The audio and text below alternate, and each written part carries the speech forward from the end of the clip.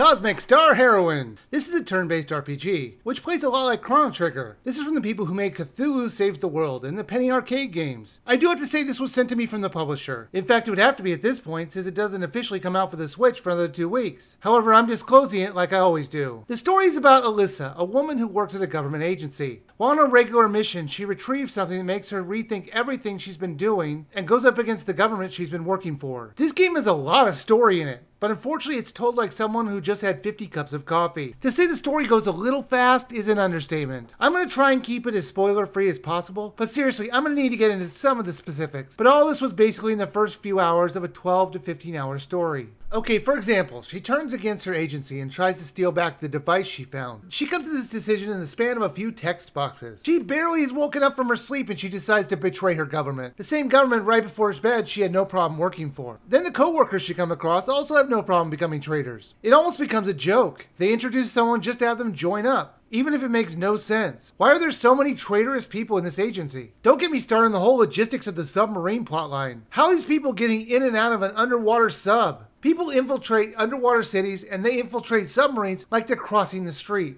Why is this sub turning into a spaceship? Are we really talking about the ghosts of fish? I have lots to say on the breakneck speed of the plot, but to say there's a few plot holes is an understatement. People will join and leave your team fairly often. There is a point where you can pick your team, and I was glad for that, because some of the characters that you had to use in battle were just awful. The plot moved forward with some lovely cutscenes. There's even a song in here, and the production level is quite nice. Let's talk about the battle system, because I thought it was quite interesting. Each character has different moves they can do, whether it be elemental attacks, healing, or just regular attacks. The twist is they can only be used once. Then you have to choose something else that you haven't used yet. So you're going to want to save your most powerful attacks until you get more powered up. More on that in a second. You can refresh your attacks by defending one turn, and all your attacks will be usable again. It's their way of making it so you have to use all the options in your battle menu. The abilities and attacks that you can use in battle can also be switched to your liking. So if you want someone to be more of a healer, you can change their battle menu to have more healing moves, assuming you've unlocked those abilities.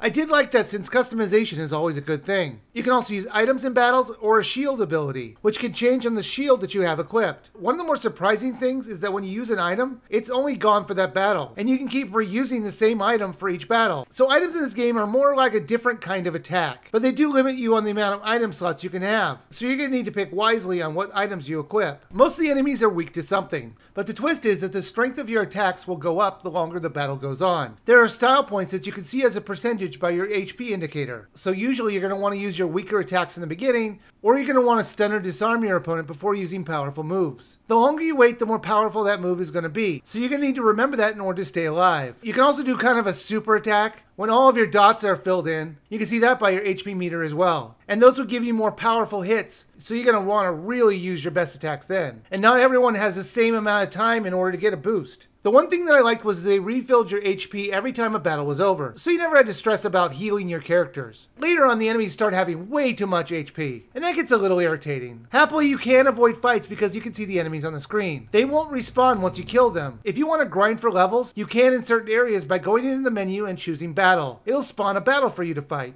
There are different difficulty levels, which can be toggled on the fly in the options menu. So if you just want to experience a story, go for the easiest level. Or you can turn it on hard mode for more difficult battles. I like the fact that you weren't locked into it. You can try all the difficulty levels out to see which one was more enjoyable to you. Cosmic Star Heroine was alright. The cutscenes in the game were great, and there were some really impressive moments in it. The main problem I had with the game was the flow of the story. It felt way too rushed. Everything that felt like it should have been explained way better was just skipped over to get to the next plot point, which was disappointing. When this game comes out, it's going to be $14.99, and I think you should wait for this to go on sale. The way the story was structured really disappointed me. If they had just slowed down a little and had a little more character development, this could have been really good. If you can find this for $9.99, I say go for it. Until then, I say wait for it to go on sale.